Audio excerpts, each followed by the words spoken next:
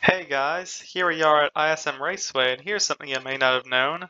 Apparently you're able to drive your car into the victory lane.